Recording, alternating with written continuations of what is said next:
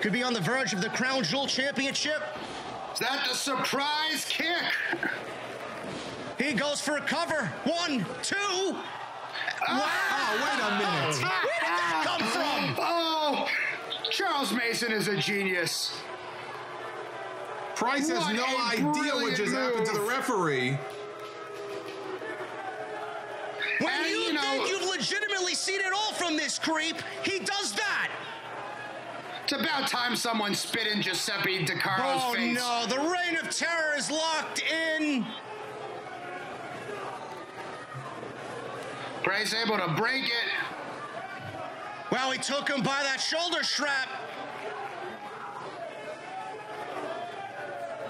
And Price again breaks the reign of terror for a second time, and a third time Mason goes for it. How long can Price survive here? He's doing a great job, though.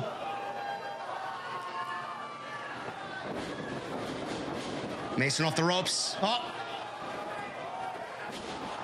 Wow, a spinning tombstone pile driver 2 and 3. Get out the shovel.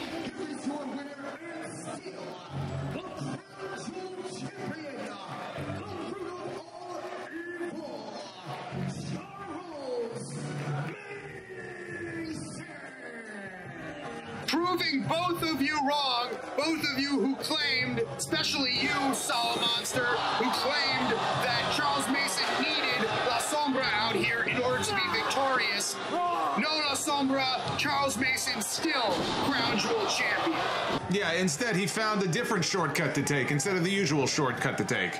Choking Price out with the heel of his boot here. Come on. You won the match. You made your point. This is your fault, Commissioner. Whatever happens here is on you. Yeah, I'm going to tell you something right now. This is not going to go unanswered. Every action has a consequence. Yeah, your earlier action had this consequence. Charles Mason retained his Crown Jewel Championship with another questionable victory. If he wants to make things difficult for me, I have no problem making things difficult for him.